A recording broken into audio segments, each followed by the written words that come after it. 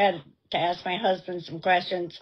I wanted some weights and stuff on the shackles and stuff that they use when they're detaining or restraining a prisoner. And since he works in the state of Illinois and they pretty well all use the same type of equipment nationwide, they're kind of governed by the federal government on their institutions. Curtis, Victoria, Tammy. So we'll go ahead and get started, and I'm sure there'll be others that will join in, and we'll just leave this up for a while. A lot of people had questions regarding, and we'll start with that first, what started was this the June 15th and 16th days were actually scheduled. I'm sorry you can't see me, Brandy. It's just the way I've got to hold my iPad right now. But you can see me. I'm here. I'm laying in my bed. Sorry, but I got to hold it this way so I can read my notes.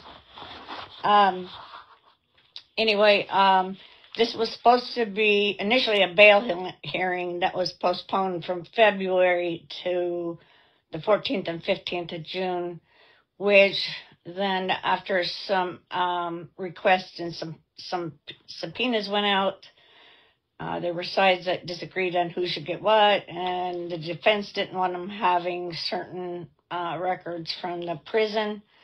And so it was going to be a suppression hearing because the state really wanted the records and the defense didn't want them to be let out. So anyway, that's what we thought we were going in for, was to hear these motions.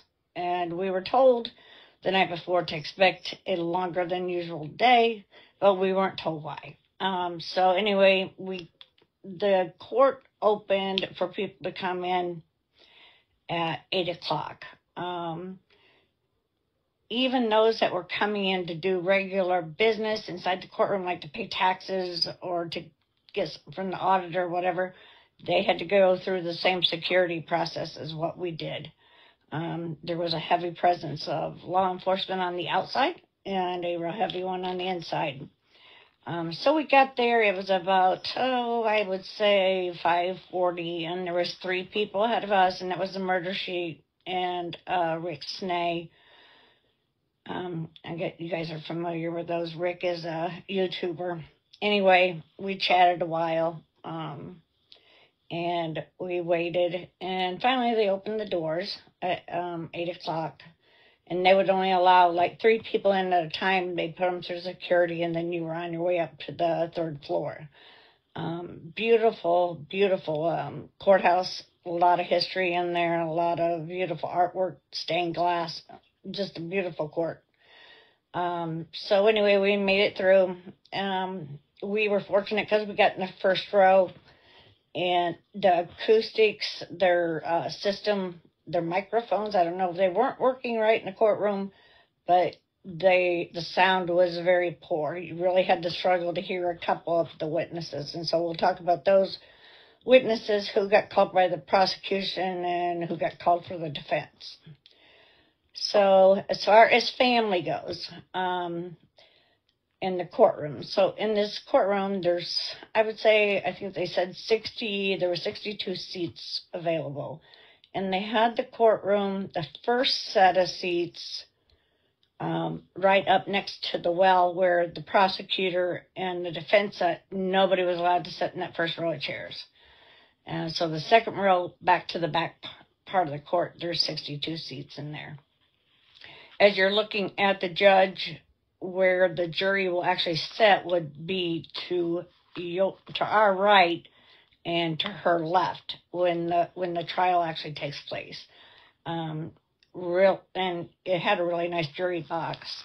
So hopefully they can get their sound checked out by then and get it working, because it was a struggle to hear some of them. I felt bad for the people that were in the back, that they probably couldn't hear a whole lot. The first ones, we got inside the courtroom about, I'd say 8:06, and about 8:30, 8:40, they brought in, they escorted Richard Allen's family in, who consisted of his wife Kathy and his mom, And then there was one guy that sat between us and them. And we were in this first row with them. And then all the others kind of joined in that had been waiting in line to get in until there was like the west side of the courtroom was, I'd say 90% of that rows over there were all reserved. They were reserved for the family of Abby and Libby's family, law enforcement. But there's no seats saved for media. It's just open to whoever comes up next, who comes in. And then on the side that we were sitting on, which would have been behind the defense, directly behind Richard Allen, his mom and his mom and his wife sat right next to us. Just a guy separated us. So they brought them in, like I said, it was about 20 to 9. And so everybody was kind of talking and stuff. And then about 10 o'clock or a few minutes after the defense came in and the prosecution came in. Nick was the only one there as far as the prosecutor. Shane was not there yesterday. For the defense, there was I'm going to try to say his name correctly, but if it comes out wrong, it just does. It's Mr. Rosie, or Rozzy. I call him Rozzy, but it's probably Rosie. Mr. Baldwin, they were the two main ones. Rozzy is his first chair. Baldwin would be considered second chair. And then they had 5 other staff members with them that sat behind them in seats that were provided.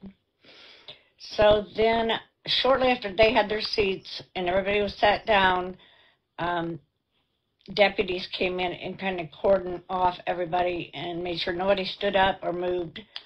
And you heard the door open to the back of the courthouse room. And that's when they brought Richard Allen in.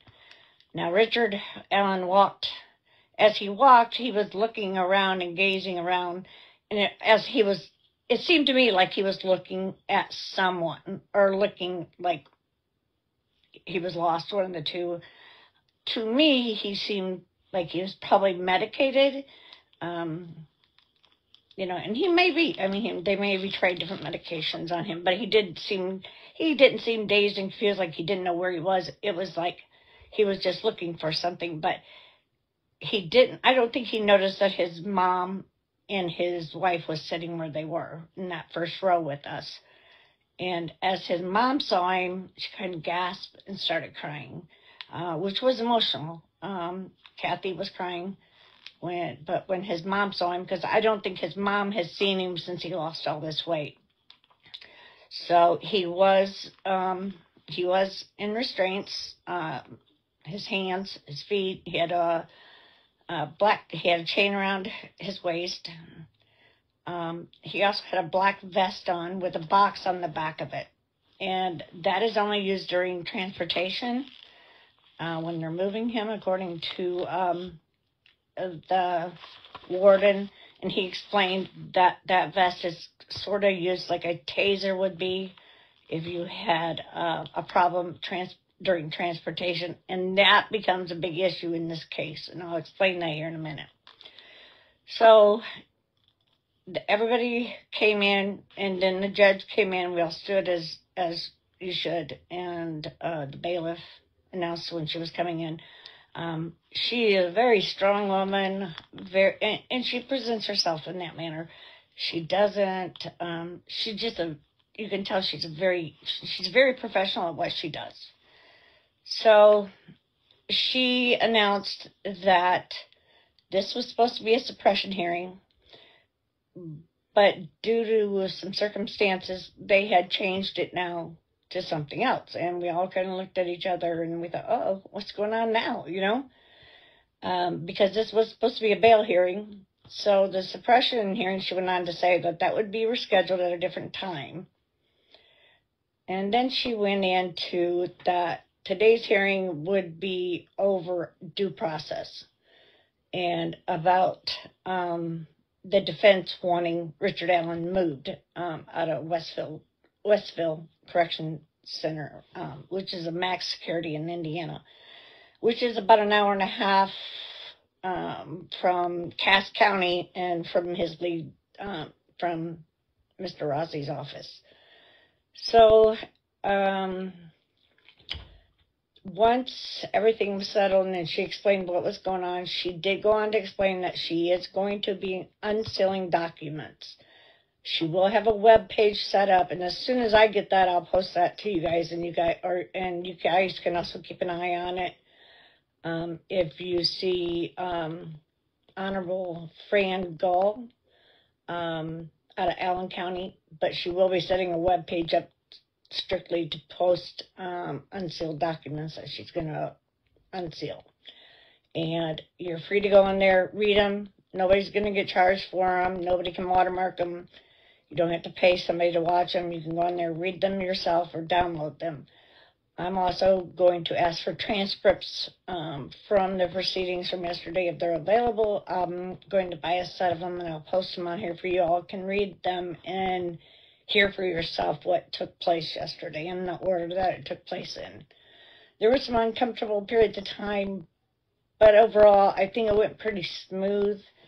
Court actually didn't start till 10:13, but after she made those announcements about what type of hearing this was going to be, and so basically there was a motion put in by Mystery Sheets, aka Murder Sheets, and ABC affiliate, that they felt like a lot of the documents should not be sealed now, since there's been an arrest. And they cited a couple of laws in Indiana, which were valid points. And so I'm not sure what records. She did not indicate what records she will be unsealing, but we'll see in the next week. She was hoping that she would have that up and loaded on next week sometime. So we'll have to wait and see on that. Then, since it was the defense's motion, the defense went first on this. So there was a total of 6 witnesses. Before they even started, the defense asked for a separation of witnesses. He didn't want the witnesses all in the same room testifying and the other witnesses in there.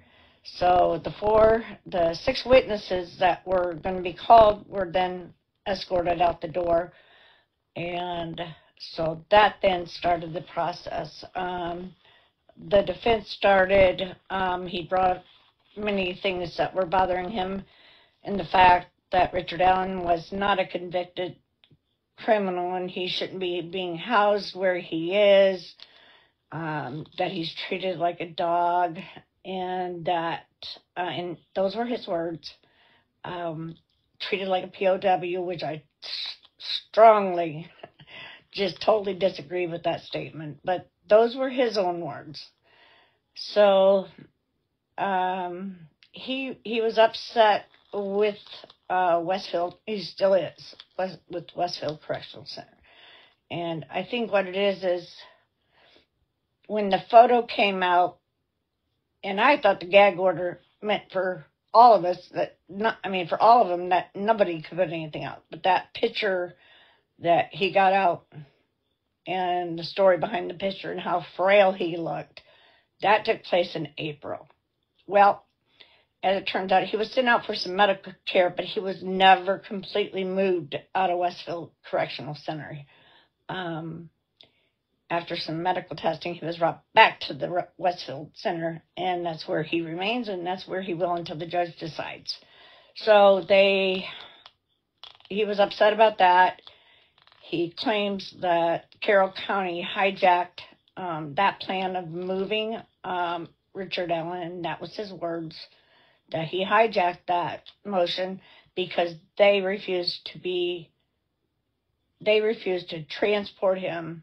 They're not able to transport him, and they're not able to keep him in a safekeeping manner. And there is what they call a safekeeping order in place that was ordered, I believe on October 31st or the 1st of November when he was first arrested.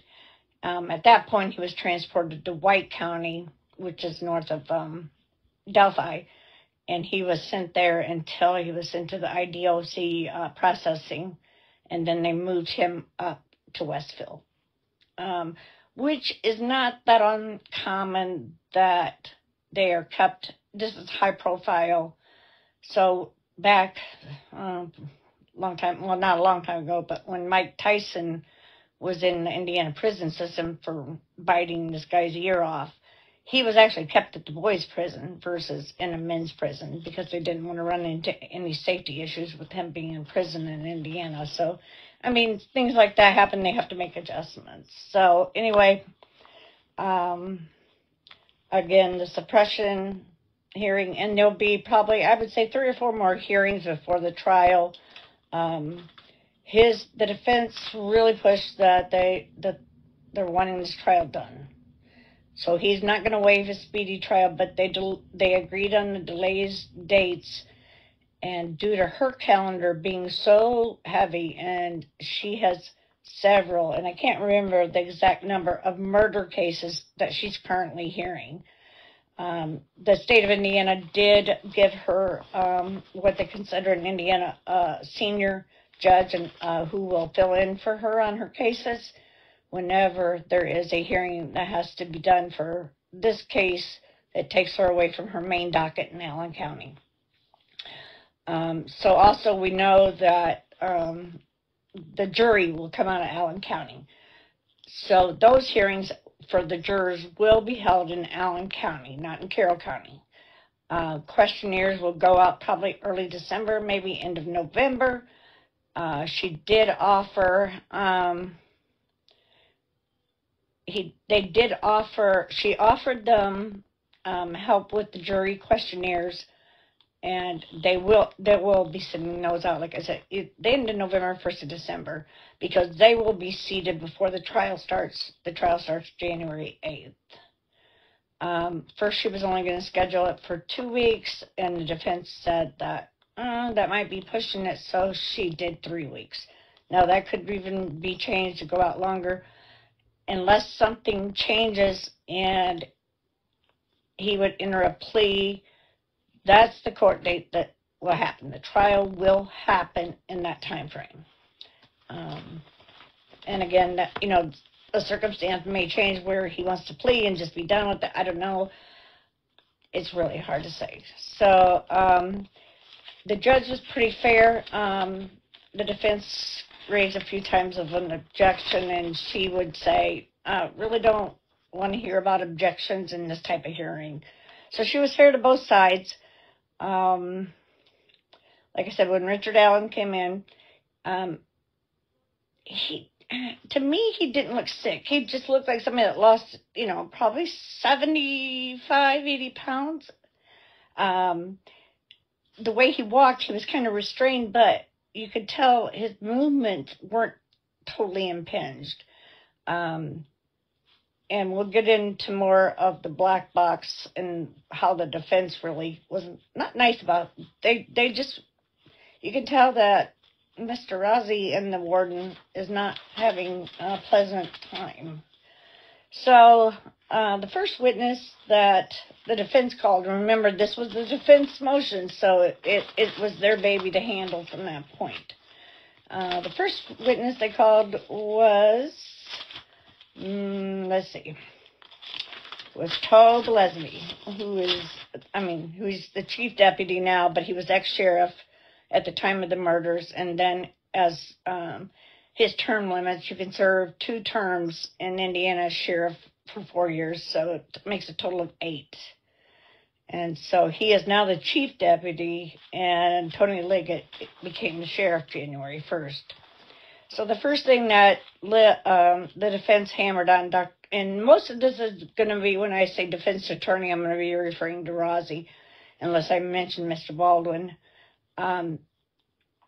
Rozzi really hammered away at how that order for safekeeping came about and why he felt like he couldn't keep him safe in Carroll County, meaning Allen safe in Carroll County. So Deputy Leazenby explained that their jail is it's very dated, very and it holds the max of can't see you. I'm sorry. I've got my notebook on my lap. I'm here. Really, it's me talking. The max that it handles is 34 prisoners. They do not have a medical personnel on all the time. They do not have the means to take care of a high risk inmate like Mr. Allen. But the defense was trying to get out of Tobe Leazenby, who wrote that order for you, because you certainly, where'd you get that wording for that? He was interested in where that came from. And so Tobe said, though, he went to the court system. Well, every county in Indiana has a county attorney. So to me, it sounded like what Tobe was trying to say was that he got help from the county attorney in writing that safekeeping order. And keep in mind, the first judge, Deemer, was the one that signed it and agreed that he should be moved out of the county. Well, the defense wanted to know, well, how do you know he wouldn't be safe in your county? And Tobe said he was afraid for the man's life, that, somebody could get to him inside that little jail, and that he simply just didn't have the manpower to take care of it. It's a very small department, their sheriff's department. I think 7 or 8 deputies at the max, and they were all there at the courthouse yesterday. They do have a jail commander, but he's just one guy, and they're so short-staffed. They do ask, they're trying to get more help. And every county jail in Indiana is seeing the same thing. I think nationwide you're seeing it. It's just hard to retain people anymore. When you can go to a factory and make triple what these guys are making. So the big thing on Tobe was questioning over the due process of that safekeeping order. He really hammered away on him.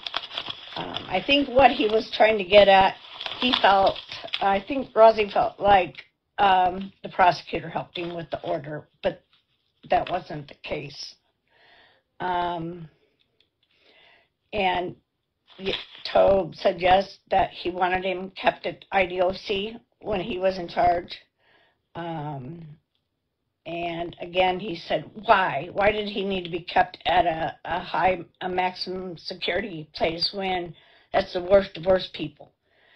And Sheriff Leazenby said he really felt that he wouldn't be able to keep him safe. And so there was a little bit back and forth there. And then he wanted to know where he got his information from as far as any threats. Because if you go back and you read it, which I suggest for everybody can go back and read it, paragraph 3 was brought up a lot in that, and you can go back and look at it's on our. If you go back in the photos, you can see that safekeeping order, and paragraph 3, paragraph 4, which he said the defense asked him, well, do you know of any credible threats that were made to Allen? And Deputy Leazenby said, no, not at that current time he didn't. And he wanted to know where he had heard anything. He said, well, from the media, and the more information that got out, the more he was at risk, which I totally agree. You could have, somebody wanting to be a local hero who really thinks this guy is guilty before he even gets to his day in court. And, hey, I'll do us all a favor. And it does happen. It happens everywhere. In fact, there's a guy in Wisconsin that brags about he takes out the child predators inside that prison. Let's see. So that was the big thing. And, again, Allen's attorney questioned Tobe about, well, you kept him there for how many nights? And Tobe said he thought it was 3 nights, and then after the hearing on the 31st, after the initial hearing on the 30th, I believe, or the 29th, he was moved to White County, and he spent a week there. And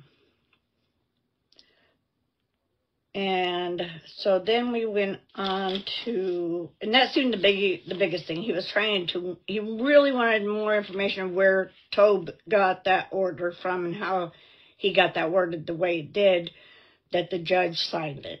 But you got to keep in mind, not only did Judge Deemer sign it, so did Judge Gull when she took it over. She did back that up. Let's see. Again, like I said, it's not abnormal in your smaller counties. Now, our jail can hold up to 250. And we will house, like, low offenders from the state prison, and that helps pay for your new jails and stuff that are being built in Indiana. Plus, like, if you have a county whose jail is being sued already or has some problems within, they're limited to how many inmates they can keep, and then they'll transfer inmates over to another county, and then that county is reimbursed for their care.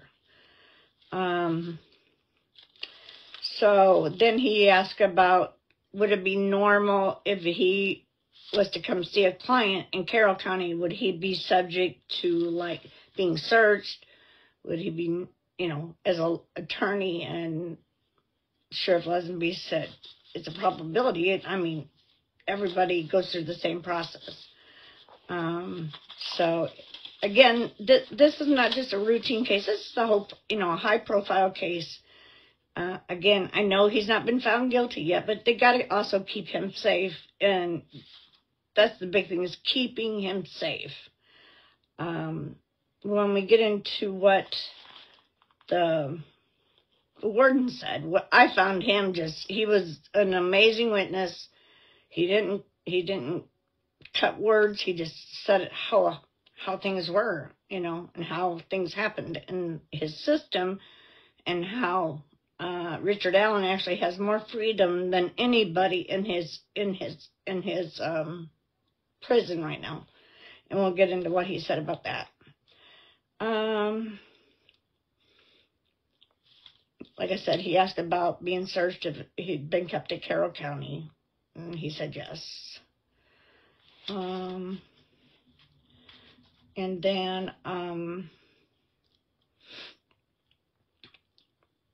he asked Tobe if the statements in the safekeeping document, if they were false. And he said, no, none of them were false. They were all true, that he couldn't keep him safe.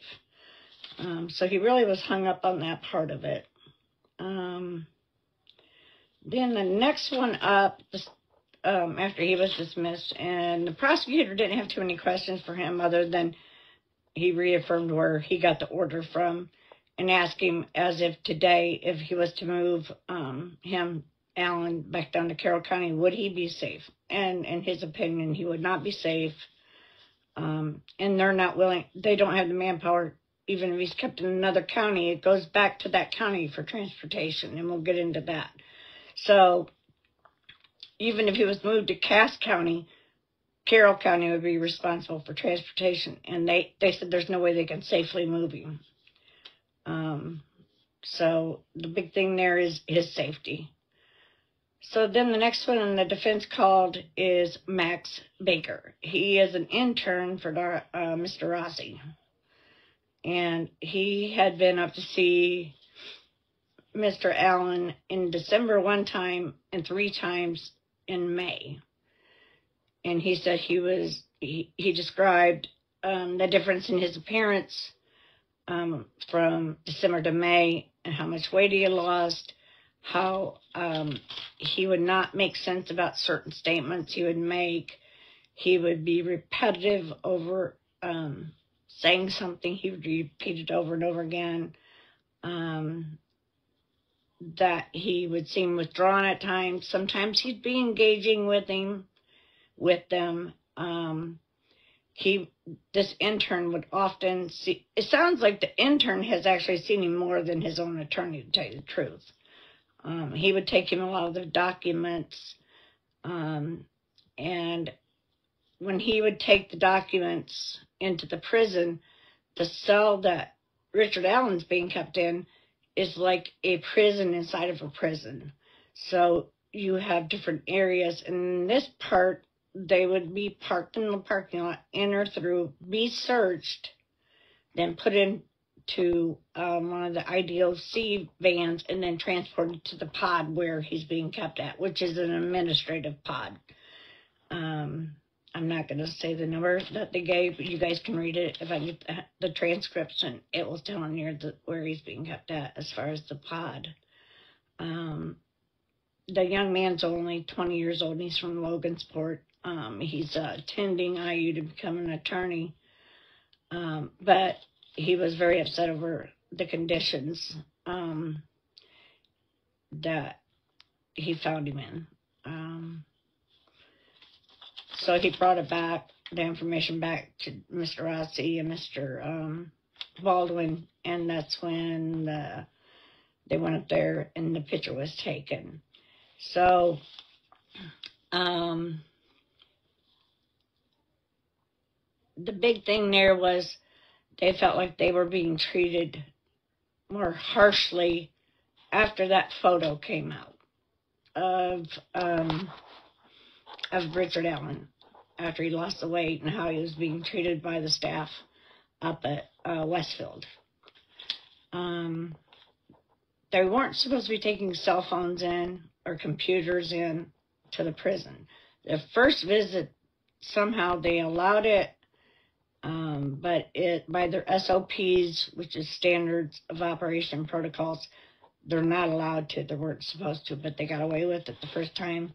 And following times they didn't get away with it. And that upset Mr. Rossi how they changed that rule. But he was able to, the warden was saying, no, that is the standard protocol for them. So anyway, on May 30th, the young man, Max, went with Mr. Rossi and with Kathy, Richard Allen's wife. And that was the first time she had actually seen him incarcerated since, he'd been to court, but since he lost all that weight. They had some alone time in the cafeteria, in a cafeteria type setting, where it sounded like where the corrections officers would have their free time. And during that time, when that hour-long visitation was going on, they had shut down all visits to that prison because he was having a visitor. And they wanted to go as smoothly as possible and not run into any issues. So all visits for other inmates were cut off for that hour. And Kathy and Richard got to speak there and talk in person, face-to-face. Other inmates do not get the face-to-face time like what Richard Allen does up there. Richard Allen, you remember, he's not been convicted yet, so he's just being housed up there. So he's allotted, and the warden went through a lot of things that he is allowed and the other ones aren't. So to me, it sounded pretty fair. And to take a 50-year-old guy who's not been locked up forever and, has had his freedom and, allowed to go out and eat anything he wanted, do what he wanted, and, by all recounts of family, friends and stuff, saying that, he did enjoy his beer and his cigarettes, and he's not having that beer, and, that alone could make you drop some weight. So then after Max, they called in Captain, let's make sure I get his name right. He is a captain of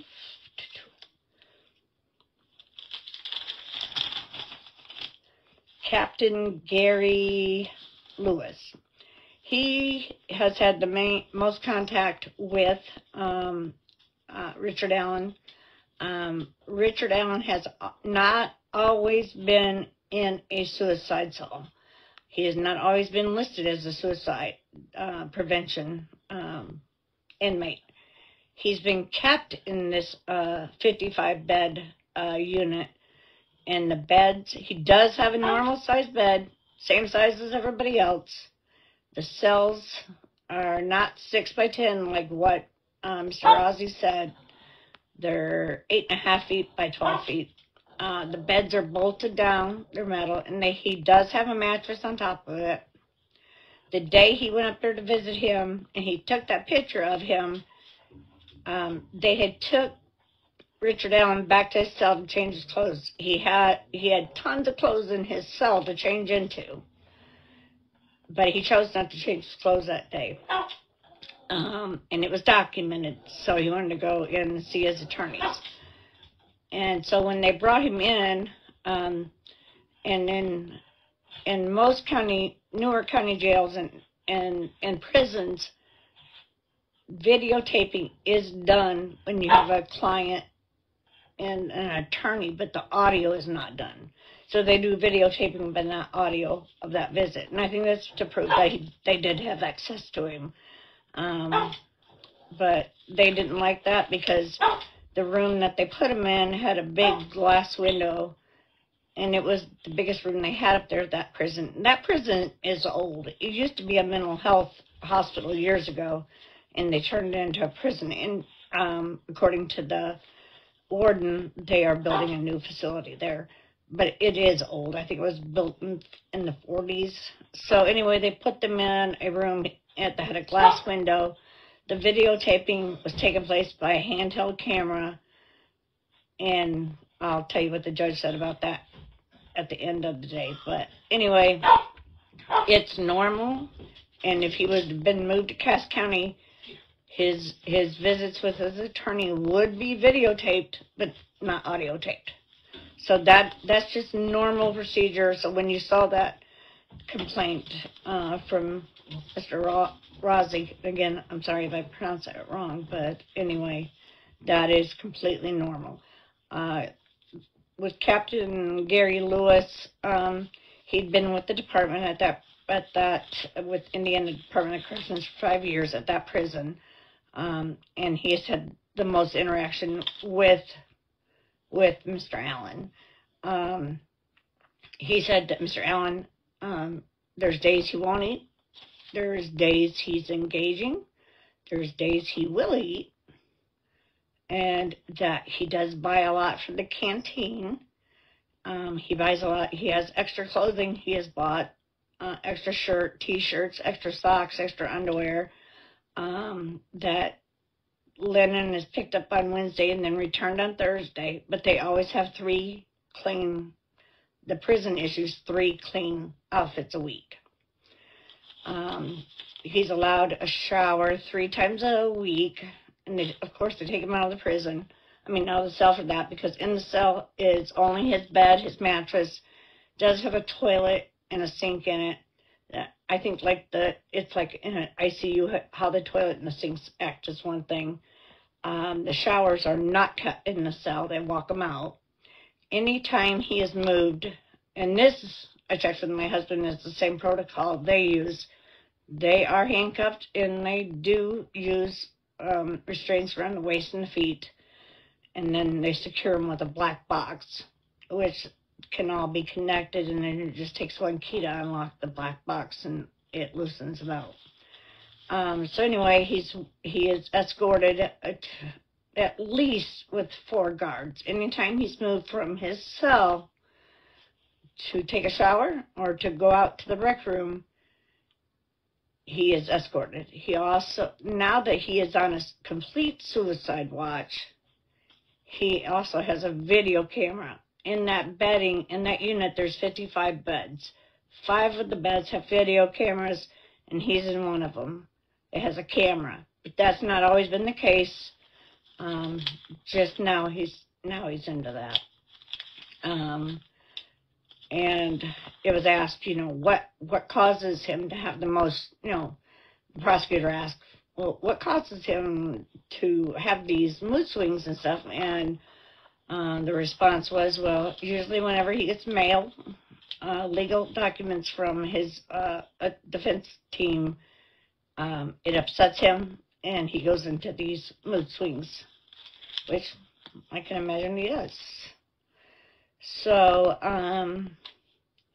Captain Gary Lewis went on basically just to explain daily activities. They're very limited as far as in max security anyway, movement. And you know, you got to think of the safety not only of him, but the safety of the officers that are working inside the facility, and then the other inmates. Yeah, there's a lot of bad people in that prison.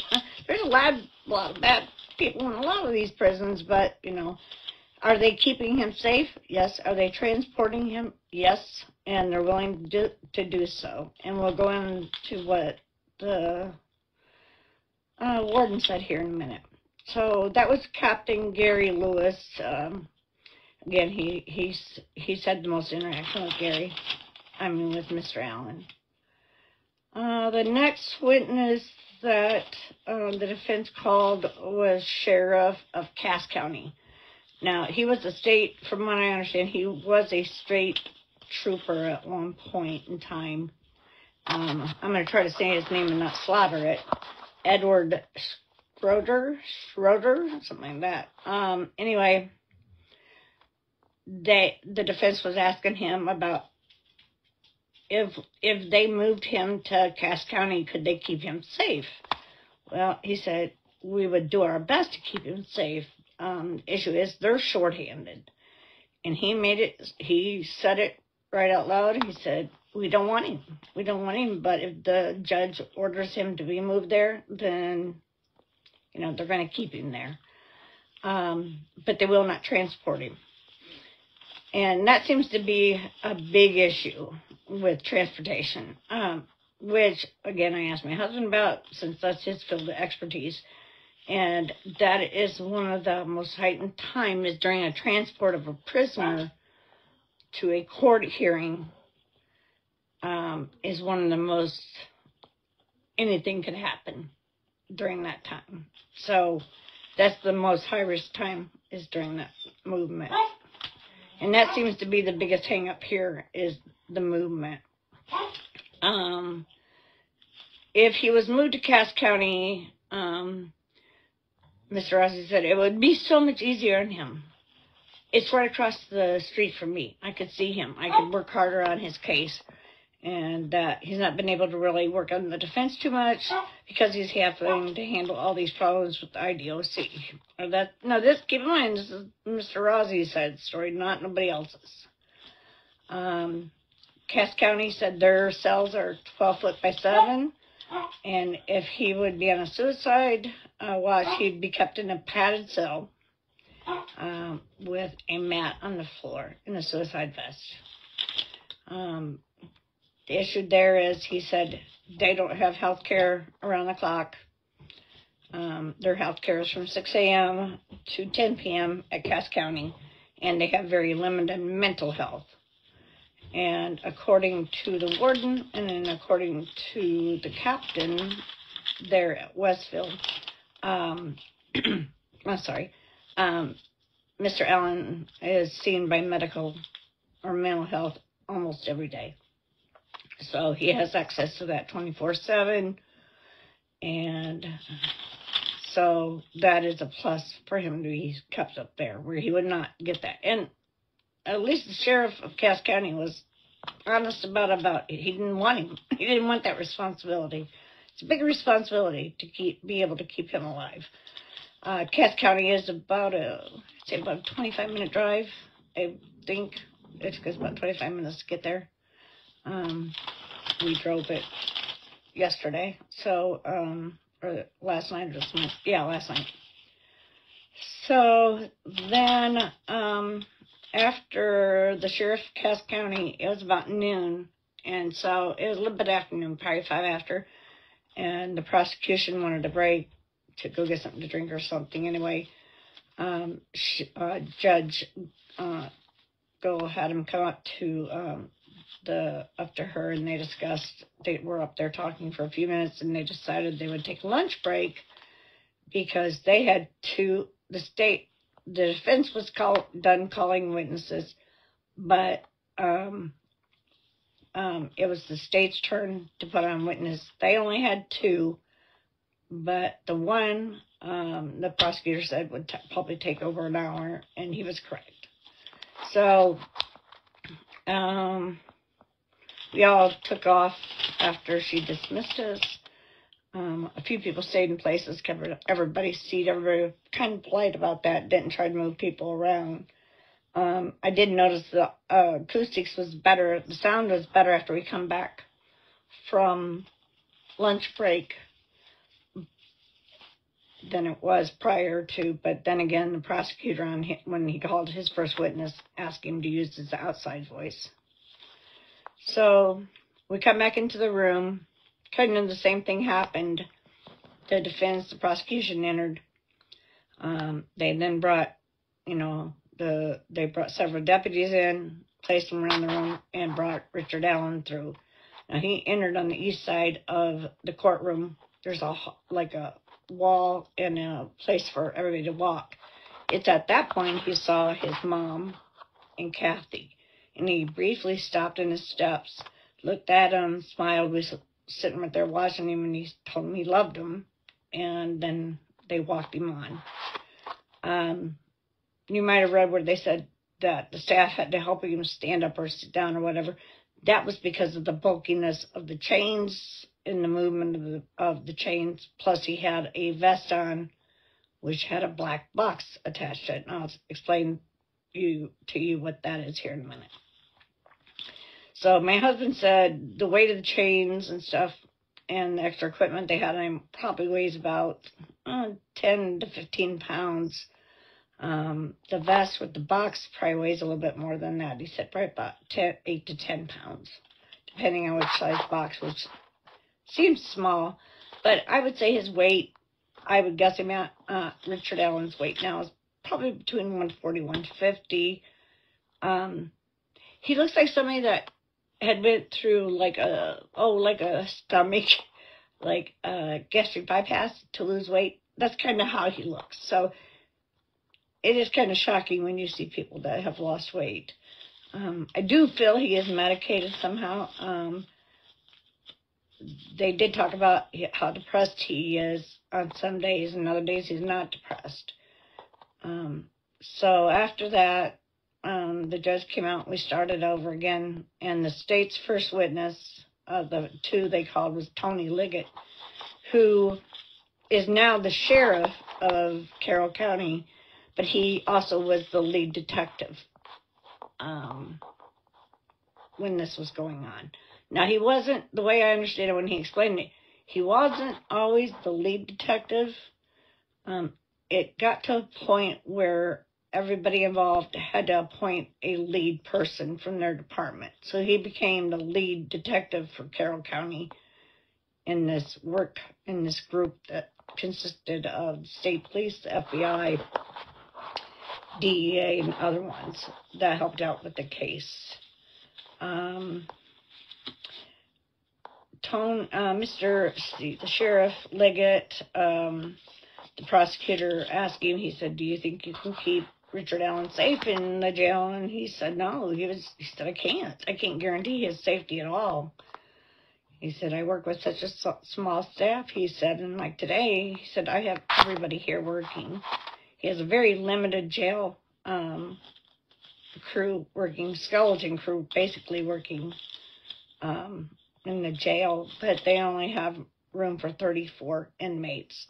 And if they send anybody out, so they may send them to White County or Cass County, and usually you have an agreement signed, like a mutual aid type thing, and then the county that sends them out pays the other county for keeping their prisoners, and they're charged so much a day for that, and I can't remember how much it is.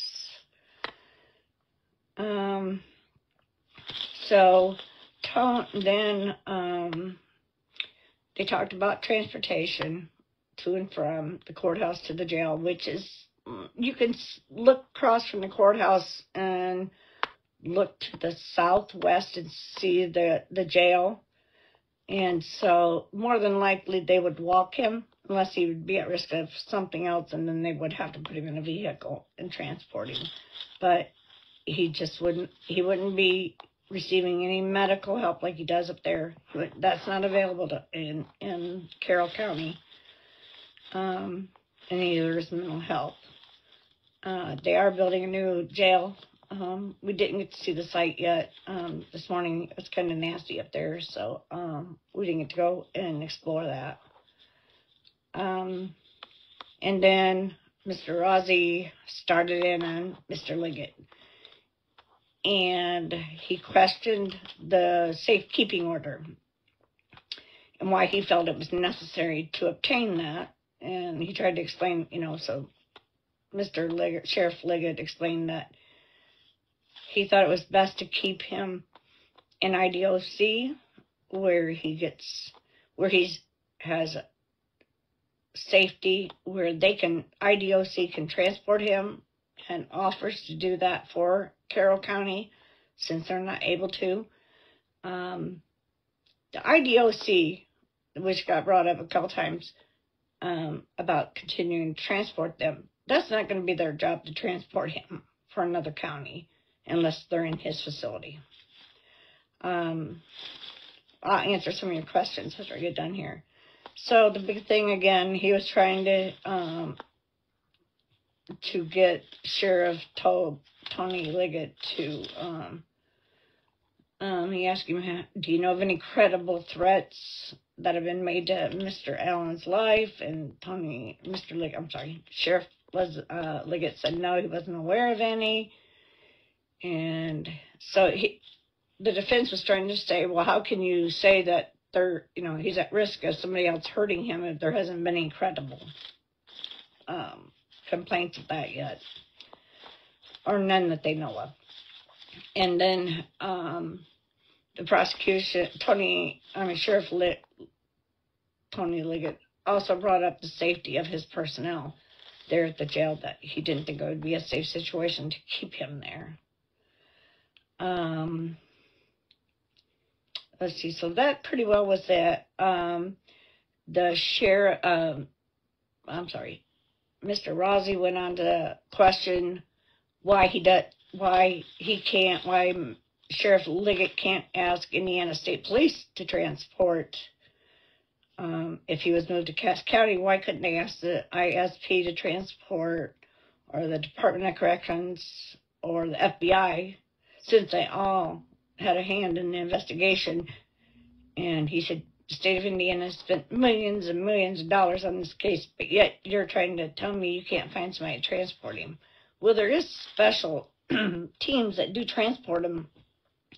Also, you got your federal marshals that transport prisoners, but this would be on a constant basis back and forth.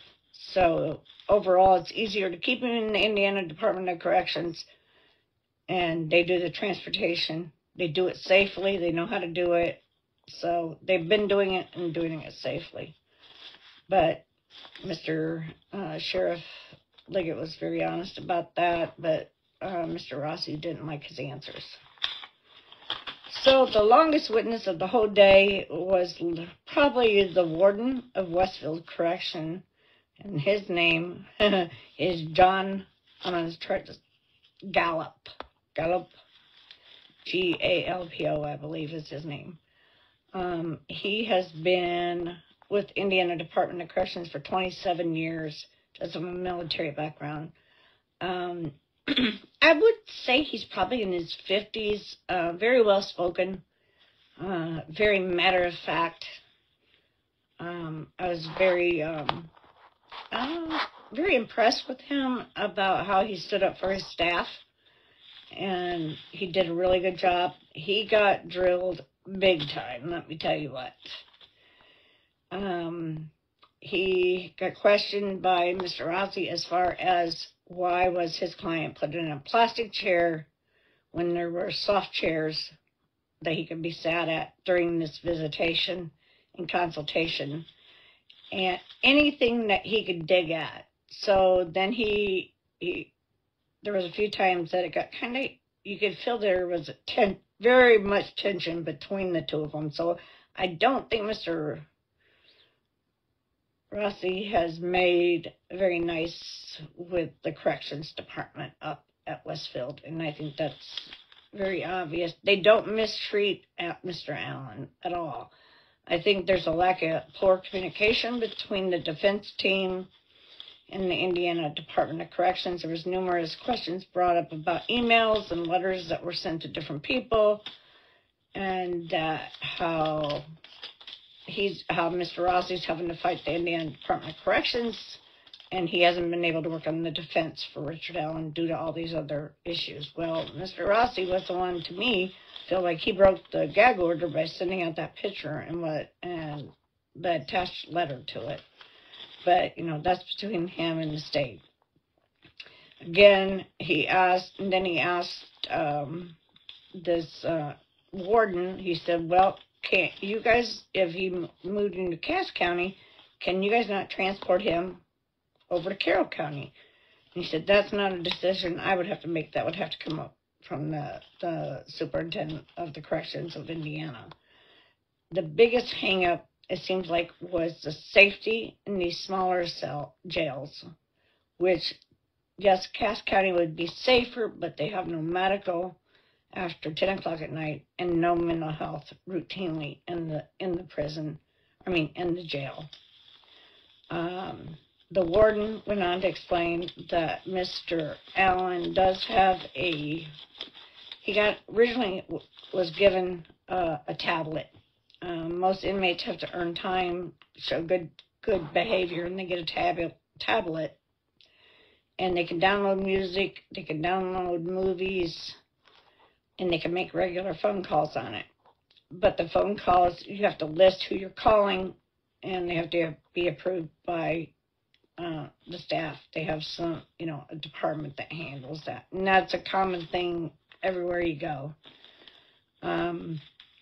He is the only inmate, the only person being held there that has that right to have that in his cell and to make phone calls with it. Now, somebody asked about texting. No, he cannot do texting with the device like in the other case with Miami. They don't allow texting. Something happened and Richard Allen's iPad got broke. Usually they charge him $250 to replace it. But in his case, since that was his only means of communication, and they did give him a new tablet to make sure he had that way to reach out to whoever he wanted. He also is allowed face-to-face visits. He has to go through the proper process, which is filling out a piece of paper, basically filling out a piece of paper and sending it to the warden with the named person on it and address and stuff. And as of yesterday, he only had 3 names written down. And I don't know whose name. Apparently Kathy is one of them because she did visit with him on May 30th. Let's see. Then he was drilled really hard. But like I said, he kept his composure. He was very professional with Mr. Rossi. Even though, Mr. Rossi couldn't get a rise out of the warden, he stayed very focused on what was being asked. So then the defense was their turn to question the warden. And he asked the warden, he said, is Mr. Allen safe in your facility? And he said, he absolutely is. And he said, do you feel like you could keep him safe? He said, absolutely, I can keep him safe.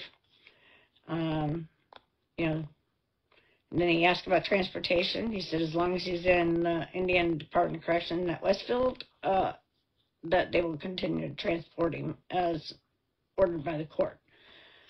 Every time he's transported, there has to be a court order written from Judge Gull. And so then the order goes in, then they transport him. Yesterday, I did notice, compared to the other times where they had 6 or 7 bigger people that transported him, I think there was only like 4 that got out of the van. There was a large group of law enforcement from the Indiana State Police, DNR, State Police, and then I think a couple of them might have even been FBI agents that were there. And they did have the guy out there screaming and hollering at Richard Allen as he got out of the van again, and then some other lady told him to shut up. And that made it on the air somewhere. I'll try to find it and post it in here. That was kind of interesting. But that gentleman, I guess he goes all over the United States where there's a high-profile case, and he'll scream out questions like that at people. So after the questioning was all done by all the witnesses, the defense started his closing arguments as to why he wants him moved. And a lot of things was this is too long of distance. I can't do this. I can't do that. I can't. And then the prosecution said, I think it's best to keep him where he's at. He's safe. We don't have a problem with transportation, which we would if we move him anywhere. And he said that if the judge removes the safe-keeping order that's in place right now, that Richard Allen would be moved back to Carroll County. He would not be moved to Cass County. He'd be back in Carroll County. So if she drops it, then he goes to Carroll County.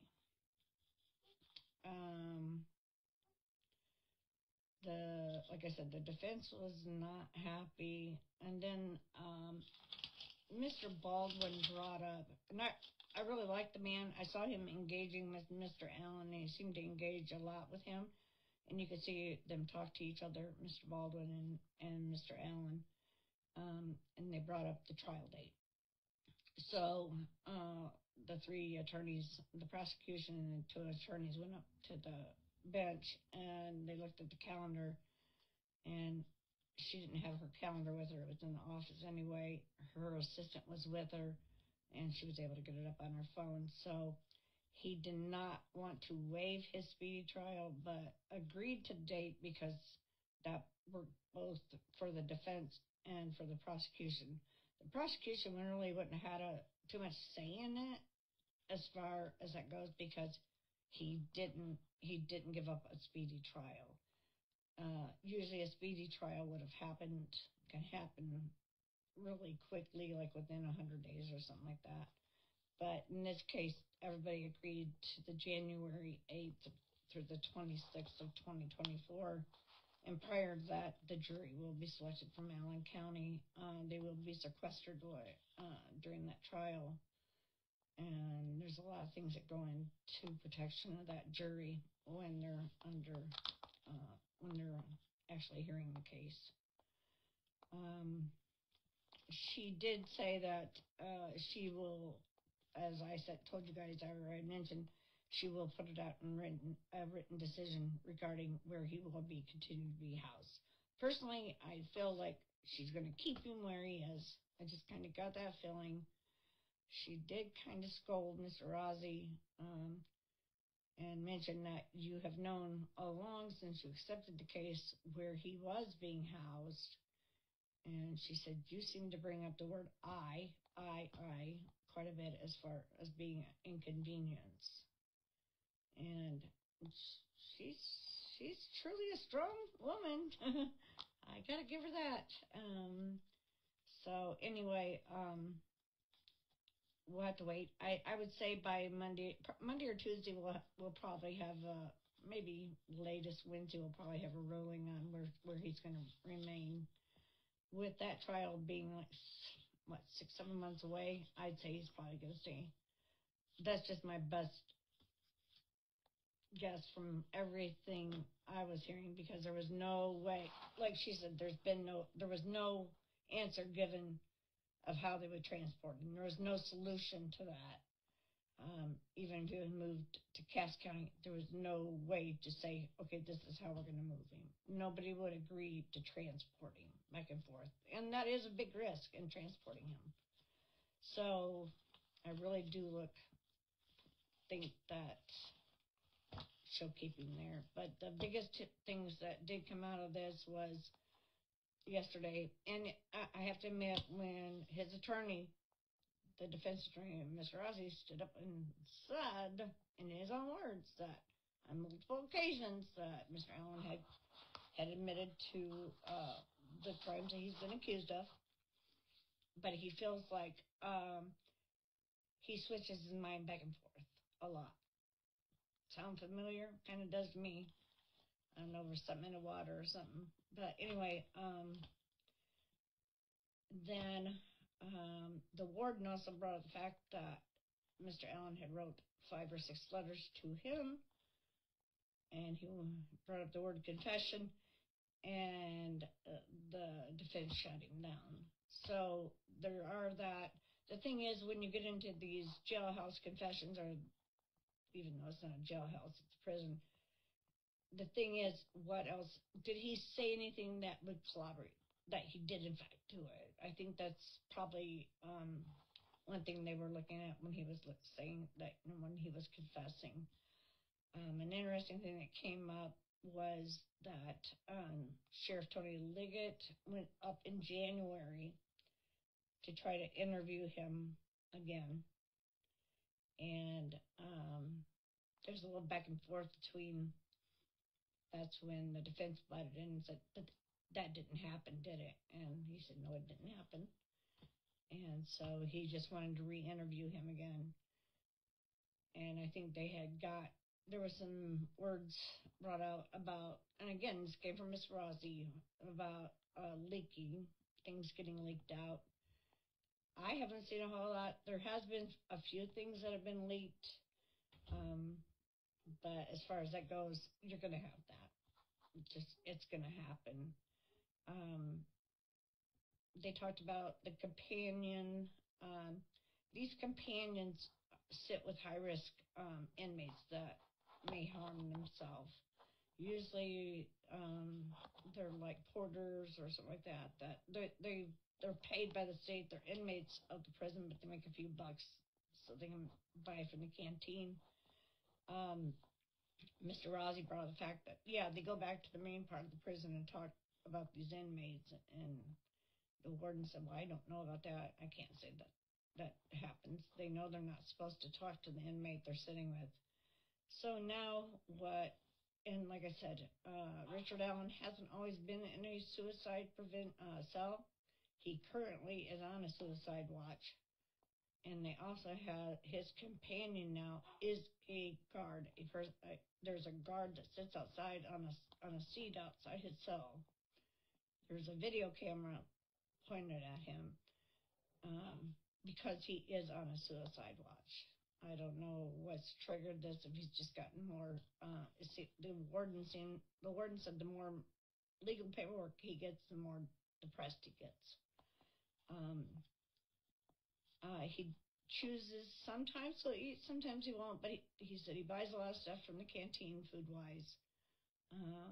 The food in these prisons, a lot of it's pretty bland tasting. A lot of it's chicken-based, soy-based, but they can buy all kinds of food from the canteen. The warden did say that Mr. Allen would engage with people sometimes, and sometimes he didn't want to talk to people. They're allowed 1 hour of rec time, be either inside or outside there's like a fence outside. They can go outside and play basketball or whatever. They get that 1 hour 5 times a week. He gets a shower 3 times a week. And he gets fresh clothing once a week, which is 3 suits plus anything other laundry that he sends back. The question came up over the outfit he had on in that picture. And the warden pointed out that he went back and watched the video of that day, and that outfit he had on in that picture was the one that he wore every single time. That t-shirt, he wore that color t-shirt and that jumpsuit whenever he went out to rec. And his attorney, Mr. Rossi, said, "What, is it always soiled and tattered like that?" And he said, no, he had clean clothes in his cell. And he had new clothes in his cell, but he chose not to change out of what he went out in the rec. He chose not to change his clothes before he met with the attorney. So, you got to take that for what it is. I don't think that the warden was lying, but I do think you could feel there was a lot of tension between those two. But that's about all I have. Let me look at your questions here. Oh, Todd, you are welcomed. Let me go up to the top, see what any questions. I'll come down that way. And see, Victoria, Clark, hello, Curtis West, here, not here for long, good, neither. I'm gonna leave this up for, I'll leave this up for you guys to watch later. Sorry, this is, my iPad, I'm kicking back. Karen, Place, Atkinson, thank you. You're welcome. You guys are all welcome. You're an awesome group. You don't require a whole lot of watching over. Sometimes I have to warn people, hey, let's be nice in the sandbox, you know, because sometimes emotions can get kind of strung out. Yes, I was able to see Mike and Becky. We got to eat with them Wednesday night when we got up there, and Tara. It was a big day. Yesterday was a big day for them. Family-wise, Libby's family, her mom was there. Her grandparents were there. Her sister was there. Her aunt was there. I did not see Derek there. Anna, let's see, for Abby, Anna was there. I talked to her a little bit, and that was more or less about the Christmas boxes and some stuff I have for her and different things we talked about shortly there during lunch break. And her mom and dad was with her, and then another gentleman. Carrie had brought along her two daughters, which would be Libby's half-sisters. And I believe that was her husband that was with her. I'm not 100%, don't mark that for me. It might have been her dad, I don't know. Becky, I don't know about bless my heart or not, but I am glad to be home.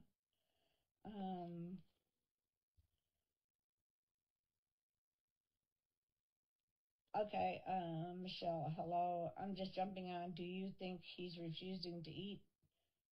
Yeah, I mean, the warden made that clear, so the captain, that he has never went more than 4 days.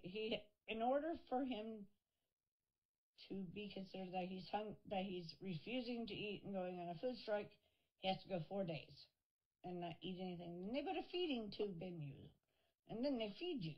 So they do things to make you eat. But it has to be a 4-day crisis 4 days before they call it a crisis. Sorry about the camera. It's just the way I had to set it up and read through my notes, guys.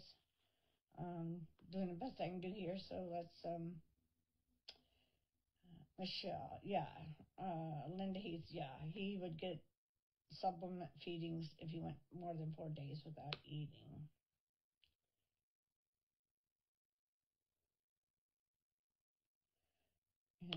Bobby Heyman, and if they weren't doing all this, they'd cry that they weren't doing enough to keep him safe.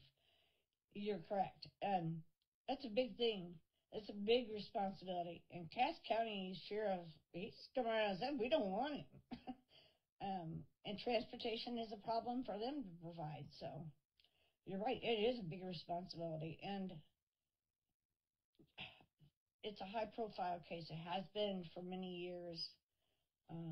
I will tell you, I think there's going to be a lot of evidence that comes out.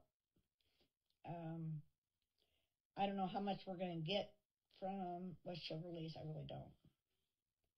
You guys are all welcome. I plan on going up for the suppression hearing whenever they do have that.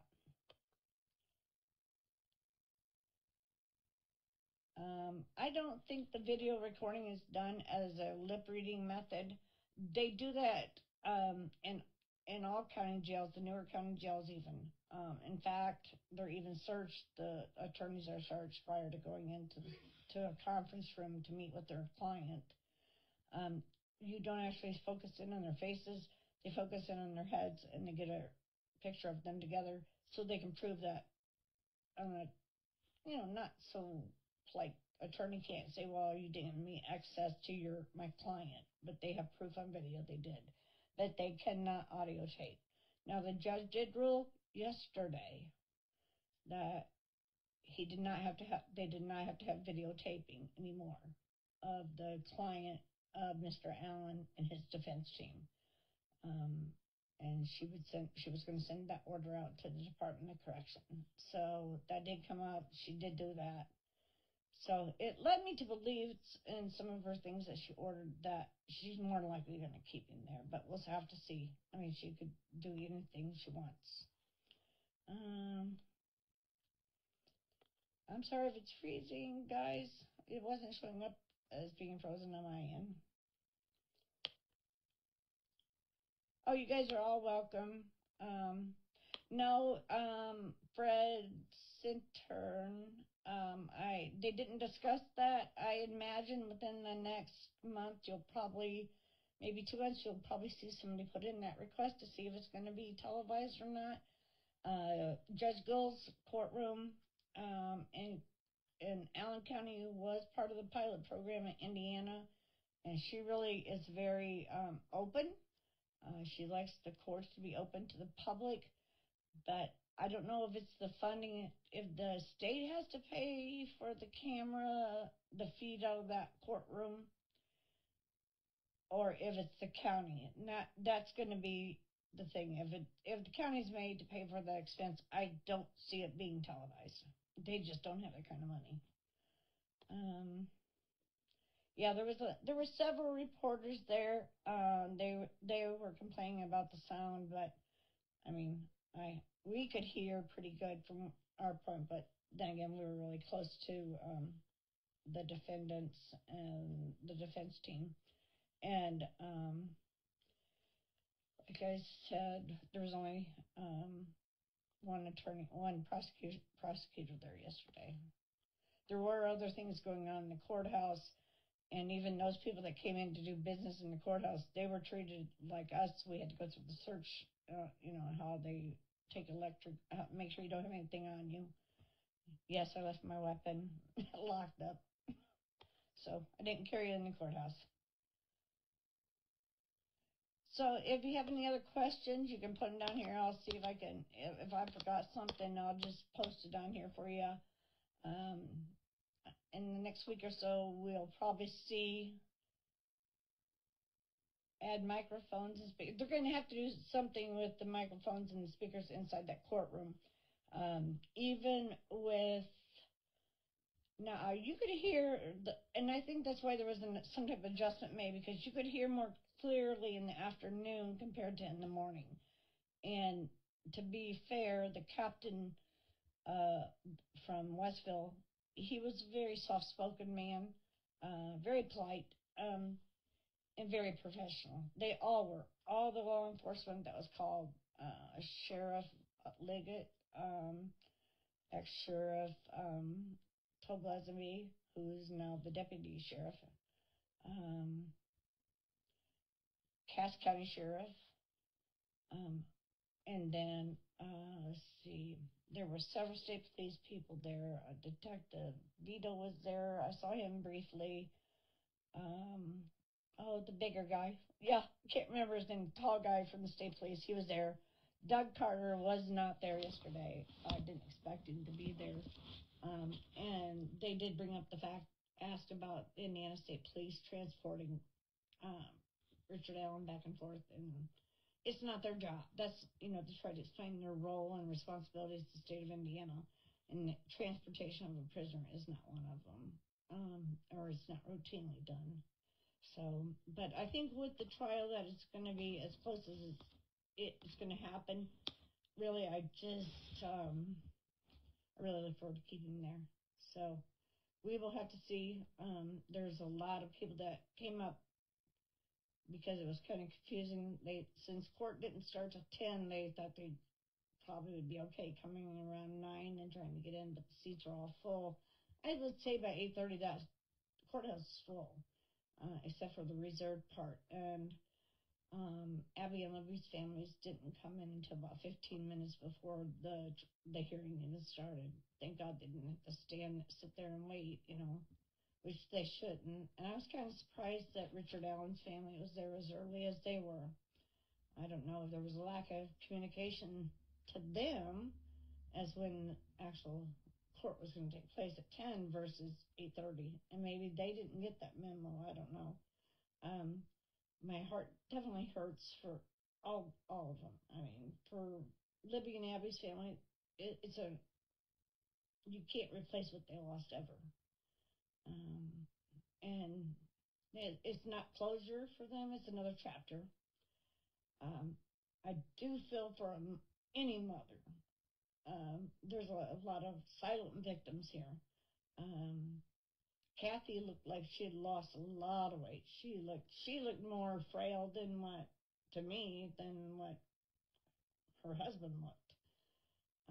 When his mom wept and kind of gasped when she saw him, it's like, and you're sitting right next to her. The whole courtroom was so silent, and it made you made your heart hurt for her, because we're humans, we're all humans, and it's sad. The whole thing is sad. Now, I don't know. Richard Allen's daughter did not come. She was not there, but I don't think she lives in the state of Indiana. So, and again, this was the last minute change as far as what time, Kimberly, what type of hearing this was going to be.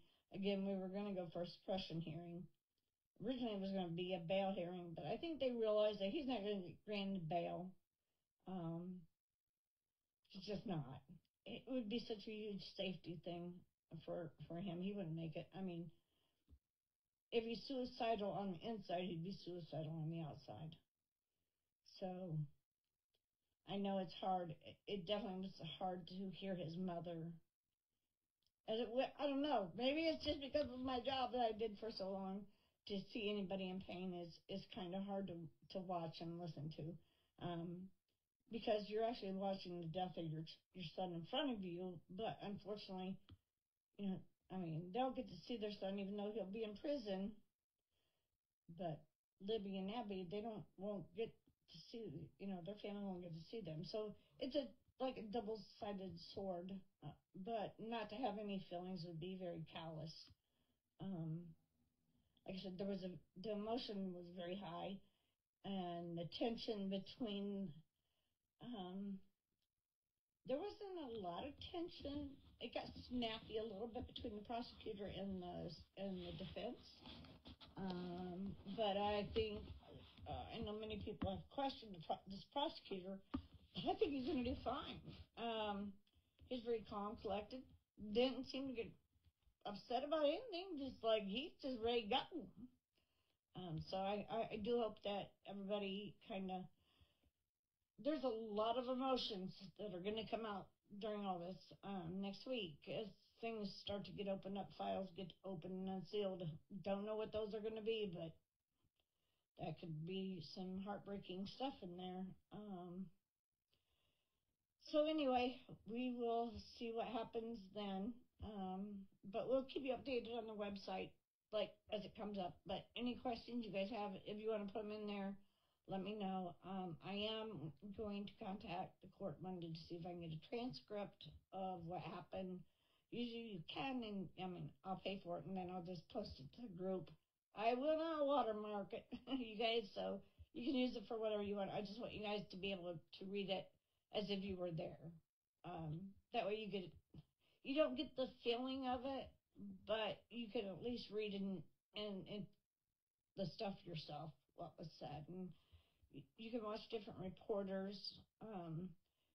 They're meant not to give emotions and to tell you what facts, but they also don't share the little moments and the different things.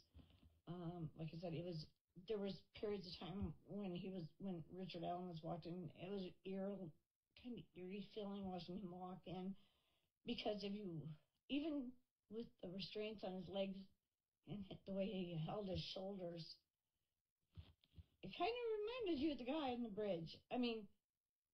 But then again, it's not fair to compare him now in the shape and the size that he is to what he was prior to going to prison or being incarcerated. Kimberly, according to his defense team, Mr. Rossi, according to the prosecution and according to the warden, yes, he did admit to the crime. Now, the question there will become, did he give them any more information that makes his confession true, that he in fact did commit these crimes? And did he have information that only whoever did this would know? Because you got to remember, so much has been kept, like, sealed. So he gave them information that nobody knew about, but the detectives and people that worked this case. They're going to use against him. I mean, his attorneys did get it squashed right now, that subpoena, but they did admit it will come out in the trial. And they know it. They know those documents are going to come out in the trial. And the warden had gotten he said 5 or 6 letters from him where he confessed it. I don't know if Richard if he's done, he just wants to be done. They don't want to put his parents or his wife through it. And he's come to the realization that could be life, or how the rest of his life is. It's really hard to say. He did seem medicated, I am going to tell you that. And then by the afternoon, he was more alert, or seemed more alert. He was engaging with Mr. Baldwin more than anybody. His attorneys, and we got to keep in mind, his attorneys hired to defend him. Rather, he made admissions of the crime or not, and he's going to use some other.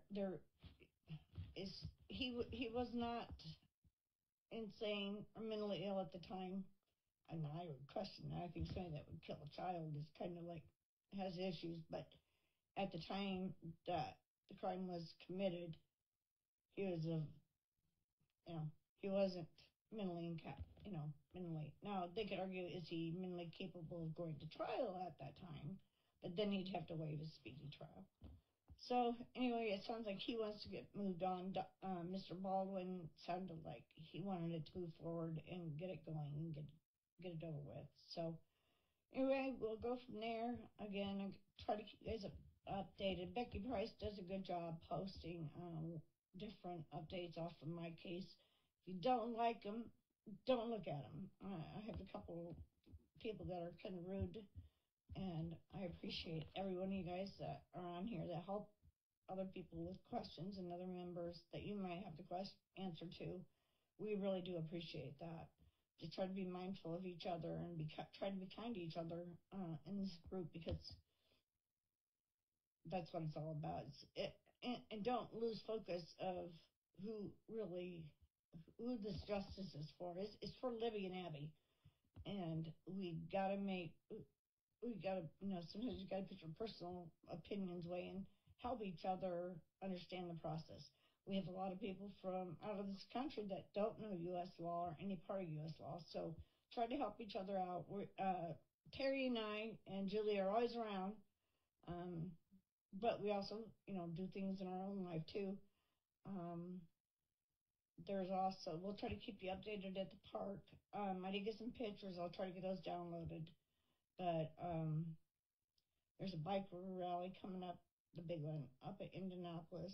They got a couple cruise-ins and things. But anyway, I'll try to keep you updated on that. The families overall, they were upbeat. Anna, a lot of people, I guess, I personally like her, but she's younger.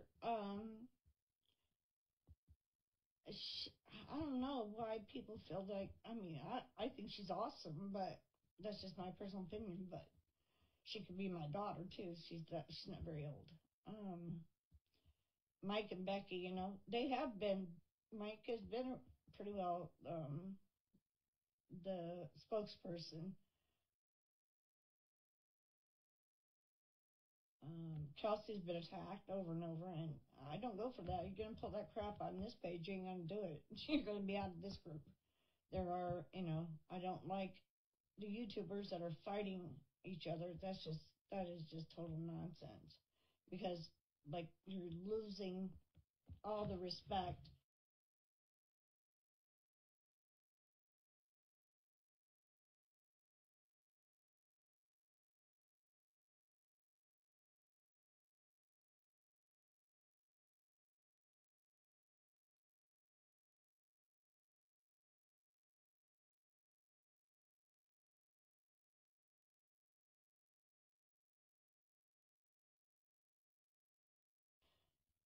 and you're not showing respect towards Libby and Abby by doing that. And we got to keep that in mind. So I want you guys to all, you all to kind of help out each other as this process goes along. As it goes down, Terry's going to try to come down from Canada and go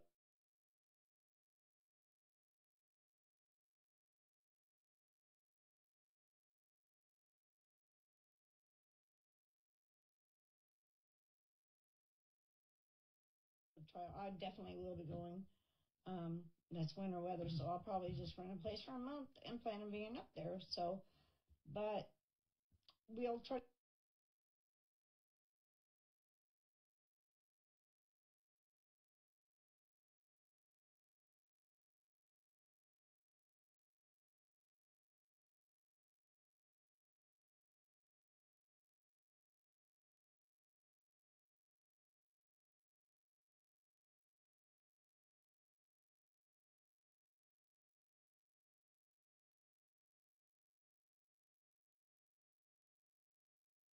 keep you updated. As soon as I know when that website is up and running, I'll let you know. So you'll want to check that out. Again, don't go paying behind a paywall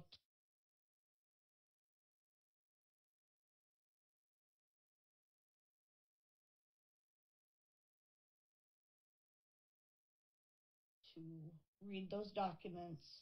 We can download them for the people that don't live in the United States and can't open them, and download them onto a page and put them in a file here for you guys to look at. But don't go paying to watch that, to have somebody read them unless you can't read. And there's devices that you can put on your phone that can read documents for you if you want.